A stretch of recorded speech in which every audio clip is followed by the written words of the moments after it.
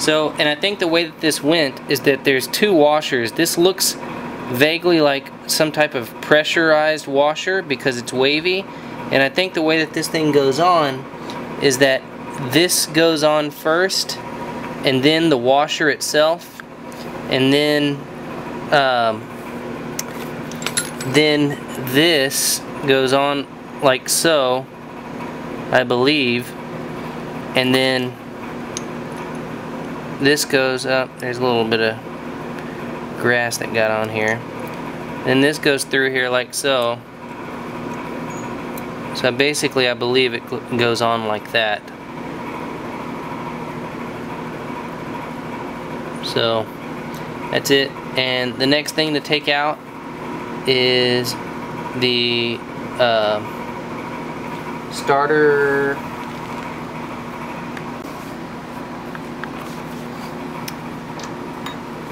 and the next thing to take out is the starter idler gear and the shaft itself.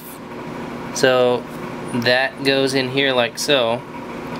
So that's what these pieces are. And then the next piece to take out is the actual starter gear itself.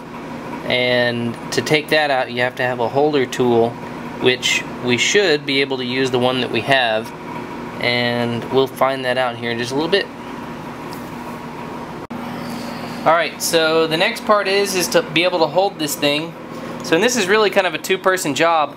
We actually use this holder that Mitch built, and all what it is just a couple of pieces of metal here with one thing that allows it to pivot, and then a couple bolts here, as you can see, just at the end.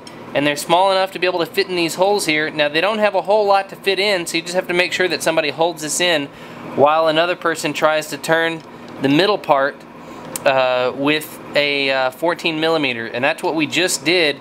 We actually just did it off camera, so that way when we can have somebody film it. So, but anyway, just righty-tighty, lefty-loosey. It's just the regular way, but just hold it, and that's it. And then this part will come off,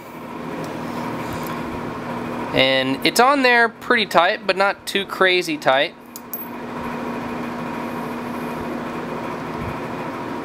And you're good to go. This comes off.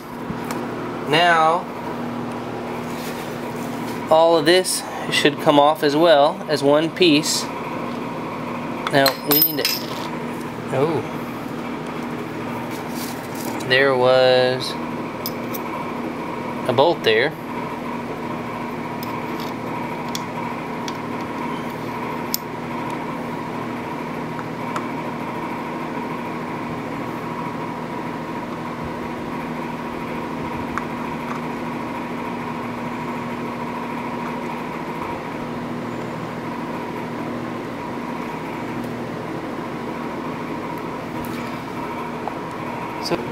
So one thing that I was actually just worried about is how am I going to know how to put this thing back on so that it matches up correctly with the splines here compared to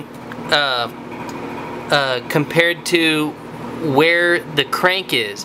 And the key is that, or the way that you know how it goes on is that if you notice the splines on here, there's one spline that's like a double spline, so that it only allows you to put this thing back on one way, so you can't screw it up, which is a beautiful thing.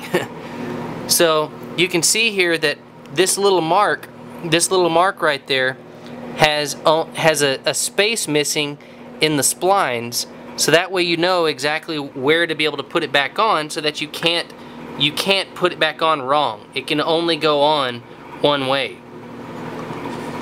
and you just keep turning it basically until you figure that one spot out, which should be about right there.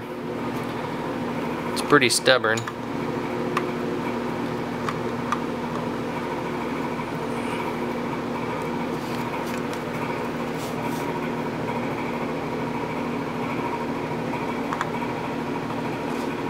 And there it is. Now when it comes out, there's actually a bearing inside here as well, and that just sits in here and rolls around. So you'll see that that bearing goes in there just like so, and that's just sitting in motor oil the whole time. So just keep in mind that that goes there, and don't forget about it.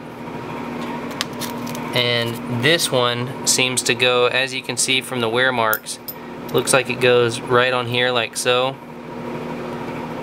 and it keeps it off the splines a little bit, I guess, or it actually keeps that bearing inside there. So that's what that does.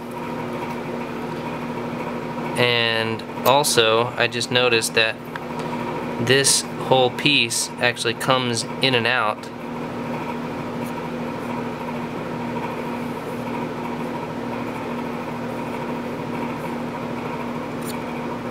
But I don't know if I want to take it out. It actually only lets it go one way. Exactly what does that, I don't know.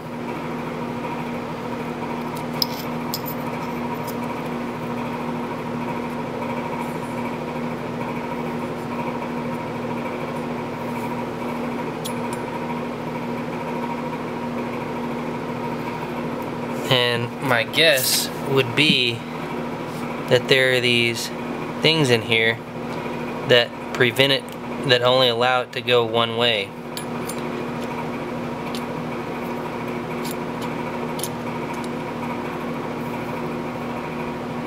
That might have been a bad idea. Actually, no.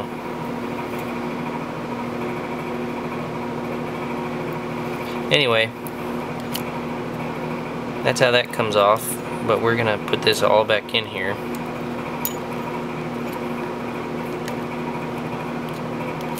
If I can.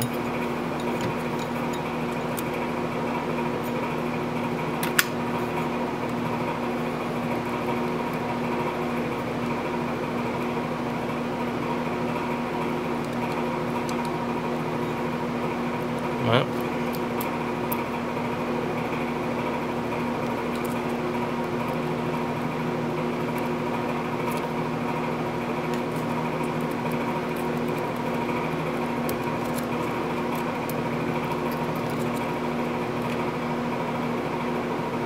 I don't think there is but one way it goes in.